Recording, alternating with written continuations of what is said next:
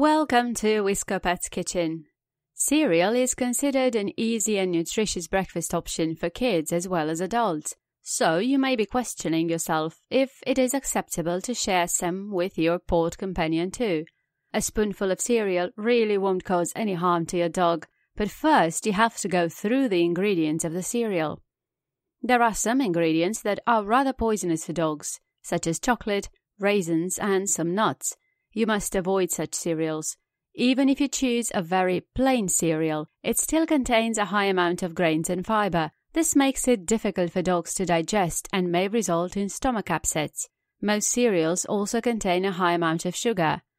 Regular consumption of such cereal increases the risk of developing high blood pressure and diabetes.